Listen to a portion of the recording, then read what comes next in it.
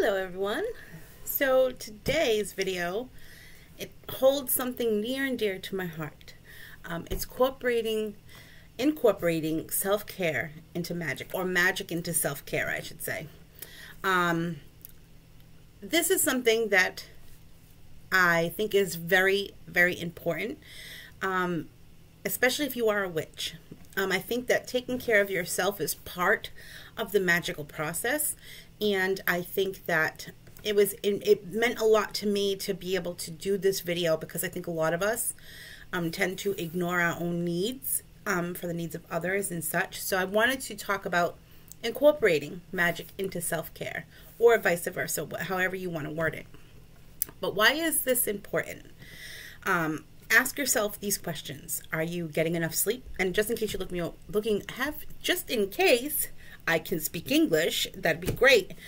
Just in case you see me looking over here, I do have my bullet points of things I want to talk about. I'll go 50 ways from the subject if I don't have it. So ask yourself these questions. Are you getting enough sleep? Are you eating 3 meals a day? Are you not taking care of your skin, your hair, your nails, your teeth? Teeth are important, you know. Are you too busy to think? Do you have a tough time concentrating? It's because you're thinking about way too many things. Do you have a lot on your plate? Do you have no time? We can't care for anyone else if we don't take the time to care for ourselves. And this is really important. So, let me get into the other things first because this is what I'm saying. If I don't have my little guideline, I'll go on a tangent. So we don't want that. We want to stick to this thing. Self-care is not high cost. It is not a luxury. It is a necessity. Self-care is not selfish. I don't care if you have somebody in your life that's telling you that self-care is selfish. If you need time to take care of yourself and they're upset because you're not taking care of them, that is not your problem at all. That is a 100% them problem. What is self-care? On the surface, it's taking time to relax. It's to meditate, to give yourself a facial, to paint your nails, to even put on some makeup. How about a hair treatment, hot oil treatment on your hair? Even making an appointment at the salon for a trim, making an appointment at the dentist to get a cleaning, you know, things like this. And on a deeper level, though, what is self-care? Self-care is shadow work. It's being authentic to how you are truly feeling. Those two things go hand in hand. What is shadow work? Everyone has a side to them that they don't show to the world. This side often contains pieces of yourself that need healing. If you don't heal these pieces of yourself, they manifest in different ways, and they will continuously come to the surface, and in ways that you may not recognize as things that need to be healed because you have all of this present day going on. But when something present day shows up and you have this overabundance of emotion about this thing that just happened, a lot of times it's not just this thing that you're dealing with. It's all of this deeper stuff that's coming to the surface for you to deal with. So recognizing that, it can manifest in a variety of different ways. It can manifest in ways that affect your mental health. It can cause low self-esteem and low self-confidence. It can invoke in yourself feelings of worthlessness. It can cause addictions, and addictions doesn't have to be drugs. This can come in the form of shopping, you know, spending money that might give you a feeling of comfort when you spend money. It can be an addiction to sex. It can be an addiction to attention, seeking that attention. So it doesn't have to come in the form of, when you hear the word addiction, people automatically think of drugs and alcohol. And it doesn't have to be that. It can be things that you have deep inside of you that need to be healed. It could be the reason why you seek attention, you know, because that part of you isn't healed and you need some sort of validation. Our shadow self, if not dealt with, will block us from reaching our fullest potential of happiness and fulfillment in life. Shadow work and authenticity go hand in hand. Being honest in how we are feeling, processing traumas in a real way, being able to tell another how you feel, being able to release and let go of the past. So let's go through these one by one. Being honest in how you are feeling.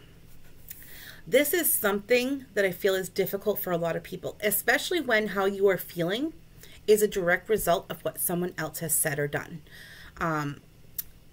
So if somebody asks if you're upset and you say no, but you are, that's a form of suppression. You're suppressing those feelings. That is going to lead to a whole plethora of problems if you continue to bottle and suppress. Processing traumas in a real way.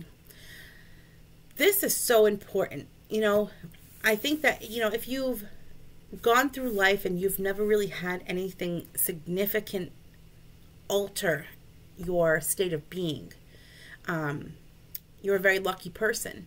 And, you know, that doesn't mean that you don't deal with bullshit on the daily. That just means that you've never had any trauma in your life. For those that have experienced trauma, whether that be in childhood, adolescent, adulthood, those need to be processed. Those need to be healed. And that's an uncomfortable thing to do. And that is part of shadow work. Healing the deeper levels of yourself, healing those traumas, getting to a healthy place in relation to those traumas, releasing and letting go. This is a process. This does not happen overnight. Being able to tell another how you feel. That includes being able to tell someone no. If someone says, can you do me a favor, and you don't want to do it, but you do it anyway, you are neglecting your own self because you are not listening to yourself. You are putting yourself in a position that you do not want to be in. It is okay to say no. It is not your problem if they get upset that you say no.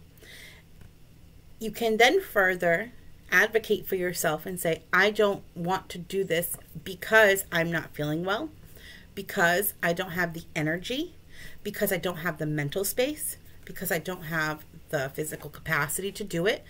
You don't have to give a reason, but you can if you want to.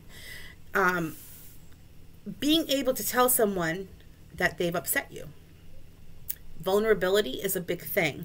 People don't like being vulnerable in that way of putting themselves out there to say, you have hurt me. You hurt me because of you said this or you did this. Being able to tell someone how you feel and getting that out is the beginning steps of releasing and healing. Being able to release and let go of the past. This is a hard one. This is a hard one because a lot of times if you have had trauma in your past or you've had experiences in your past that were unpleasant, it's easier to push it down and pretend like it didn't exist and move on with your life. But the problem with that is that when you think that you've moved on from that, you have other experiences in your life. And I don't know if this has ever happened to you, but you have somebody who's done something or said something. You're driving in your car, for instance, and somebody cuts you off. And this unreasonable level of anger comes out. And a lot of people label this as road rage. People who have anger issues, it's because there's unresolved trauma. People are not naturally that angry. People are not naturally that level of, you know, screaming and yelling and cursing and, you know, doing all of these things, because that is an unnatural level of anger.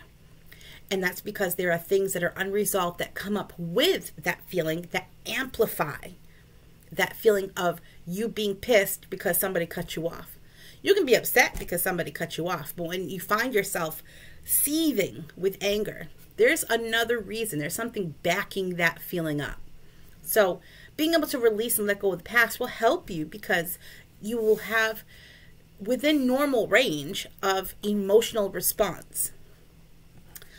So ask yourself, what is stopping you from doing shadow work?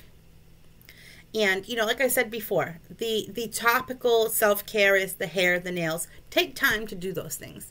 Take time to, and this doesn't mean that you're a girly girl, or, you can be a tomboy and take care of your hair. This has self-care has no labels. There's no labels on it.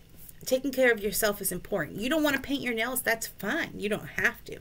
Give yourself a regular manicure. File your nails. Take care of your cuticles. You know what I'm saying? You could put a clear coat if you want. If you don't want to put a clear coat, you don't have to. But take care of them. Doing an oil treatment for your hair. This goes for men and women. Taking care of your skin. Men should wash their face just like women should. You will feel better. This is not about appearance. This is about taking that time, that 5 minutes, to wash your face in the morning. It wakes you up, but it installs this feeling of vibrancy to your day. You're ready to start your day. That water woke you up. You have that, your face is clean. It's taking that time to really make your day a little bit better. Taking care of yourself. You have those 5 minutes were dedicated to you. Now, as far as shadow work, what is stopping you? Is it fear? Are you pretending it never happened or it doesn't exist? These can be, things that people, it's like a normal go-to thing, because it's easier to push it down and pretend like it didn't happen rather than acknowledging and working through it. So how to do shadow work? Getting over that fear and understanding that it's time to heal. If you want to step into that and do some shadow work. Now, I will tell you, it is hard. It's not easy. It's not something that is going to be a walk in the park and then one day you're like, well, I did shadow work and I feel great. No, it's extremely hard to do. But the payoff at the end of the process is so worth it. It's so worth it. Speaking from someone who has done the work, who has processed my shadow self, who has come to accept parts of myself that are hard to acknowledge, working through trauma, working through negative experiences, working through, anger and, issues that I had with myself. It is hard work. And I will never pretend or claim that it is easy, because it's not. It's not. It's one of those things that'll probably be one of the hardest things you ever do, but worth it. So worth it. So how to do shadow work? Well, you can write and journal. Record all of your thoughts and feelings. This is how you start to become aware of your feelings of the unconscious self. Take time out of your day. Make time. Like I said, ask yourself those questions in the beginning. Like, do you have no time? Now is really time to maybe buy a planner and start setting a schedule. A lot of people try to balance work and home, and it can get hectic, yes. But that is the best reason to take time for yourself. If you are overwhelmed with life, taking time for yourself can hugely positively impact your life. So journaling, write down in your calendar, like I'm going to journal once a week, once a day, whatever it is. And just sitting there and start writing. Start writing about your experiences. If you start to get overwhelmed with the negativity of what you're writing about, take a break. Don't force yourself through it. It's uncomfortable, and it's supposed to be, but stop writing and ask yourself, why am I so upset about that? And understand that you don't own that. You don't own those feelings. You are feeling that way because somebody else did something to you. That you don't own that. They gave that to you. That was their burden that they passed on to you. It's time to give it back. Hand it back to them. Go inside mentally and see yourself giving it back to them. Make it a physical object. Make that physical object all of the pain and emotional burden that they laid on that they dropped in your lap. Give it back to them, because you don't own it. It's not yours. That's theirs. They own that. So some of the things that you can write about when you journal. So some of the things that you can write about is, how do you react in certain situations? Really think about that. And really think about, if somebody says something that you found to be offensive to you, what is your reaction to it? Do you shut down? Do you say something? Do you get overly angry? Do you remove that person out of your life? You're in the car, as I said before, and somebody cuts you off. What is your reaction to that? Somebody lies to you. What is your reaction to that? Your partner hurt your feelings by something that they said. What is your reaction to that? Think about physical reaction, but think about the emotional reaction too. And think about how you're reacting to these situations. Do they match? This is important to see if they match. Your emotional reaction and your physical reaction. Do they match? Are you hurt? Then why are you acting angrily? If somebody hurts your feelings, but you're projecting feelings of anger, hurt and anger are two completely different emotions. And sometimes they go hand in hand, yes. But why? Why is the only thing being projected anger? But when you're feeling upset. So these are things to, really ask yourself. How do you react in certain situations? How do you react with people? Whether someone is rude to you, whether you're meeting someone for the first time, how do you react with people? Do you shelter away? Are you an outgoing person? Are you an outgoing person with certain people, but you shelter away from others? Why? Is it a feeling that you get with certain people? Are you listening to your intuition? Going in a deeper level, asking yourself, how do you react with certain people? Think about certain situations that have happened in your life where you've reacted completely differently with two different people. Do you overwork? Writing about that is important, because you can start to see why you overwork. Is it because you have a lot on your plate and because people are just dropping work on you? Or are you a perfectionist? And you're burdening yourself with all of this extra work because it has to be perfect. Do you have a hard time telling people no? Do you have, your 9 to 5 or whatever that you're working for a job, and then you're also working for, and work doesn't have to be, paid for, job. Do you overwork as far as going to work during the day and then coming home, people are asking you to do things for them and you can't say no? Writing about these things. Write about, are you a perfectionist? Do you overwork? Do you give too much to people? Are you neglecting yourself by overworking? This is something to write about as well. And you will start to see patterns of behavior in your writings. And things will start to pop into your head like, oh my gosh, yeah, that I do that. Are you a perfectionist? So this goes into being a perfectionist goes in it. If you are a perfectionist, it touches all areas of life. If you are a perfectionist, if you're a mom, you need to be the best mom. You need to be the best mom, better than any other mom you know. You go to work, you need to be the best worker. It has to be perfect. There can be no flaws. This is tied to an emotional scar that maybe you were made to feel that you were less than when you were younger. Maybe you were made to feel that you were less than in some relationship in your past. The perfectionist is tied to inner things that are not healed. Do you have difficulty with vulnerability? This is a question that you need to be absolutely 100% honest with yourself. And it's so much easier to be honest with yourself than it is to be honest with other people, right? Because vulnerability. Do you have a hard time telling people how you are feeling? Do you lie to yourself about how you are feeling? This again goes back to if something happens that has upset you, the go-to response is anger. And do you know why the go-to response is anger? Number one, you have other things coming to the surface that backs up and amplifies that.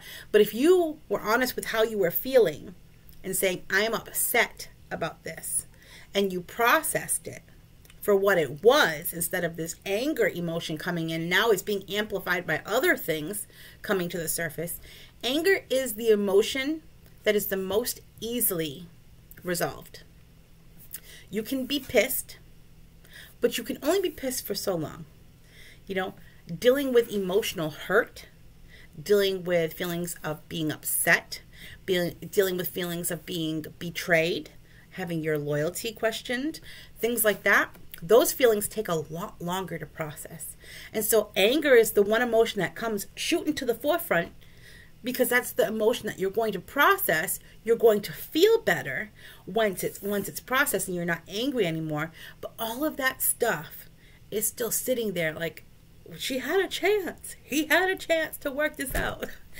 And it comes to the surface because your body wants you to let it go. It wants you to release it. But the anger comes in, you're like, you know, and everybody does it. Everybody does it. There's no person on the planet that doesn't get angry, right? But the anger comes to the forefront as the go-to emotional response because it's the easiest one to process and feel better in a reasonable amount of time. Let's see. If you do have issues with vulnerability, why? Why do you have issues with vulnerability? Were you betrayed? Did you tell someone how you felt and they laughed at you? Did you tell someone how you felt and they told you you were crazy, or that you were overreacting, or that you need to relax, or, you know, there are a lot of reasons why we have a hard time being vulnerable. And a lot of times, those feelings of the inability of being vulnerable is tied to someone else and what they did or said to make you feel like you could not be vulnerable with them. And that's an immediate defense mechanism to not be vulnerable. It's like, I just won't put myself in that position anymore. And that's not healthy. Any past situations that hurt you deeply. This is also something very important to write about. Make it, you know, and it's going to be hard to go back and revisit that. But if you go back and you revisit that and you feel those pains coming back to the surface, it's because it's not healed. You haven't processed that. You've pushed it down. It's been sitting, lying in wait for it to come up and be processed. So writing about those past situations, every single one of them that you have not healed from. If so, did you ever recover from that or just move on? So let's say if it's a past relationship and, you know, somebody hurt you, whether that be physically, sexually, emotionally, psychologically even. Did you just move past it because it was such a hell experience? Did you move past it and just, like, you pushed it down and just moved on with life? Because if so, then there's a lot that's unresolved. And this is why it's important to ask yourself these questions and write about them, to allow them to come to the surface and allow them to be processed. And you writing your feelings out on paper in association with these questions and with the subject matter. Are you a yes man? Do you have difficulty saying no? If so, why? Are you afraid that somebody's going to be upset with you? Remember, if you don't want to do something, you can and should say no. If they get upset, not your problem. It was never your problem. And so you just need to be able to say no and feel comfortable with that. And that takes time getting there. But writing about all the times that you have said yes, you know, some of those things you might not remember. But if you don't remember them, then maybe you have healed from that. Maybe it wasn't that big of a deal. But have you ever said no to someone and they reacted so unreasonably right about that? Because chances are you ended up saying yes because of their reaction and how that made you feel. Do you love yourself? This is the big one. Be honest. Do you love yourself? Do you love the person you see in the mirror? And this can be tied in with physical appearance, but do you love the person who you are on the inside as well? This is huge. Loving yourself is key to being your most authentic self, because we cannot be authentic. We cannot be our most authentic version of ourselves if we are not even being honest with how we feel about ourselves. So asking yourself this, writing it down. Do I love me? Think about it. Do you? If the answer is no, then there's a lot that needs to be resolved. There's a lot going on inside. Ask yourself why you don't love yourself. Write down anything that comes up in your mind that you feel is a reason for you not to love yourself. Then break those down and see who those belong to, because they don't belong to you.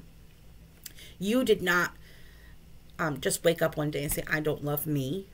You had experiences that made you feel that way. And so really getting to that point and really being able to break down those experiences and understand that they don't belong to you. Those are not feelings that you have about yourself. Those are feelings that you've adopted from someone else. Do you bottle your emotions? Being honest with this question as well. Do I bottle my emotions? Have I ever felt anything that I didn't speak about? And then, maybe it just sat with me for a day or two, or even an hour or a month. And then I just moved on. I never spoke about it. Do you bottle your emotions? Writing about certain things that has happened that you've never spoken about. And get those out on paper. Get your emotions out.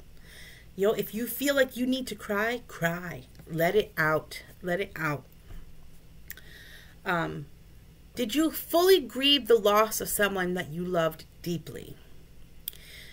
If you've lost someone and you shut down and you didn't process their loss and didn't process your grief for their loss, then that's a big one.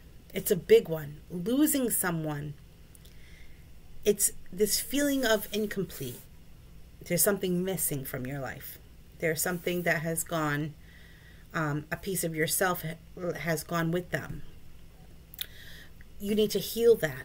You need to grieve. And if you never allowed yourself to grieve for the loss of someone that you cared about, it's never too late to grieve and allow yourself that grieving process for them. Write down how you felt about when you heard the news, when you went to the funeral. Were you able to go to the funeral?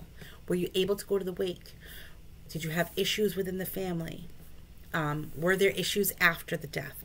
Talk about, with yourself, on paper, all the feelings associated with losing that person. Do you have trouble asking for help? If so, why? Again, it goes back to vulnerability, not wanting to put yourself out there. But it also goes to this thing that we're almost pressured in society to be strong, to be so strong that nothing affects us. We are unshakable. Our foundation is unshakable. And we are this epitome of strength. And we have this image that we want to portray to other people. But sometimes we need help. And whether that be just a shoulder to cry on, whether that be somebody to talk to, whether that be somebody for advice, reaching out for help. If you're having mental health issues, why are you not reaching out? Write these down. When I felt this, I didn't reach out and I struggled. Why didn't I reach out? Was it because I didn't have anybody at the time? Was it because the people that I did have would have been judgmental. Ask yourself why you didn't reach out. And do you have this way of you looking at yourself that other people think you're so strong, so you think that you need to uphold that image? Is that why? So writing this down is important. In the process of journaling, you will start to recognize a pattern emerging. You can then work on the things you want to change, but you have to first be honest and acknowledge them. This is a key step. You have to acknowledge things about yourself. There will be things that come up about yourself that you might, along thinking, with thinking and processing the things that have been done to you that have almost trained you to think the way that you do and react the way that you do, and so on and so forth. There are going to be things that come up of things that you have done and the things that you have done to other people. Process those as well. Forgive yourself, and, understanding that, we are human. Now, how can you incorporate magic into a self-care routine? Now that I talked like 20 minutes about shadow work. Journaling, just as I talked about with shadow work. Journaling about your day. Journaling about, just kind of like taking your day and, getting it out on paper at the end of the day, taking that 10 minutes right before bed. It could be right after dinner. It could be while you're cooking dinner. Just taking that paper, taking that 10 minutes to yourself, and, just writing about your day and releasing that. That's writing how you feel down on paper. Sometimes it's like a feeling of, that's what it feels like. It's a release. Meditation. These do not have to be long meditative sessions. These can be 5-minute meditations. They can be short. They could be little guided meditations. They could be something that you do at night. You could put music on. Like I have a TV in my bedroom. I often play videos like this. Some of them have music, and I fall into a deep meditative state that then guides me right into sleep. So you don't have to focus on being awake, just allowing your mind to relax and to, reach that point of like having that fresh breath. A cleansing ritual, getting rid of unwanted energy, purging yourself of all that is not yours to carry. You could do this once a week. You could do this once a month, just a cleansing ritual, and just releasing all of that negativity and just let it flow right out the door, right out the window, and getting rid of it. A bath or shower using aromatherapy soaps, candles, lotions, etc. So taking that time. Some people do not have bathtubs. They have just showers in their home. Some people don't like to take baths. Some people prefer showers. You don't have to take a bath. You can take a shower. You can and still enjoy the experience. Lighting candles in the bathroom. You can still do the same thing that you would do with a bath. You can light candles in the bathroom, making sure that it's safe. You don't want to set the entire house on fire, but just making sure you're safe. Candles, it can be battery operated candles if you can't light real candles. Having a space when you go in, prepping the bathroom for your little escape, for your like the hot water or warm water, whatever you prefer, washing over you, taking that time to see the water going over you and just kind of melting your day away and going down the drain when you're done. Really taking that time to contemplate your day, contemplate how you're feeling, getting out of the shower or bath and doing like maybe a face routine, and maybe put on some cream, brushing out your hair, taking your time in the bathroom, letting other family members know, this is my time. This is mom's time. This is, if you're not a mom, letting other people, roommates or whatever, make a sign for the door if you have to. Self-care routine in process. You can make it clever, witty, whatever you want. And make sure people understand this is not a time to disturb you. And take your time and really focus on taking care of yourself in that moment, in that time. Grounding and centering yourself. I'm going to be doing a video later on as I said before in the first video, I'm pre-recording for 10 days. So I will be talking, it'll be, you know, posted in a few days or whatever, but I'm doing a video on grounding and centering. So if you don't know how to do it, I talk about how you can do it and how ways to do it. Drink tea. This does not have to be pre-bagged tea. You can make your own. Make sure you use caution with herbs. Some of them are not good for you. Some of them in large quantities can cause liver or kidney issues or things like that. So make sure you are studying your herbs before you use them for teas. You can use pre-bagged teas. You can make, but using the tea, drinking the tea in relation to self-care is making sure that while you are drinking it, you are not doing anything else. You are sitting back. You can journal while you drink tea. You can watch an episode of your favorite show while you drink the tea. You can, there are things, put the face mask on, you know, if it's a peeled one, you know, drink the tea while it's drying, you know, make it, you know, so it's a pleasurable experience. Making a healing poppet for yourself. I don't know. I didn't do a poppet video. I did a sachet video, I think. I don't know what I did. Oh, it was a dream pillow video that I did. Later on this week, I'm going to be posting a video of how to make a poppet. So you can do that. Do a candle spell for anything you want to bring in or anything you want to remove. Even just a general healing candle spell. So a candle spell they're really easy to do.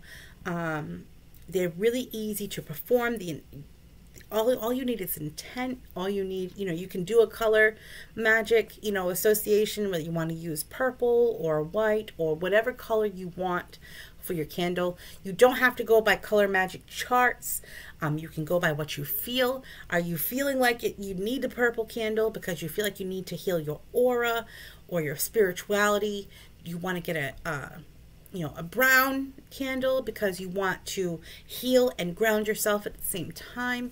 You know, so really taking the time, plan it out. Don't just decide 5 minutes before that you're going to do a candle spell.